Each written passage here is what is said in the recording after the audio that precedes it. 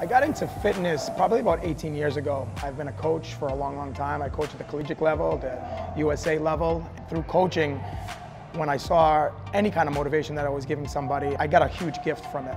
It wasn't necessarily wins or losses. It was just allowing these kids that I was coaching to get so much more out of it. And I started to transfer that into fitness, and ultimately it was just something I needed to be doing for the rest of my life.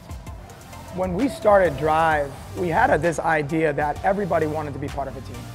By creating an atmosphere that was very similar to being part of something, it would keep you more involved.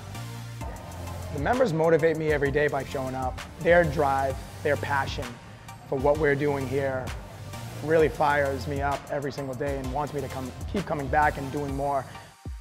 That keeps me motivated 100%. 1, 2, 3, power!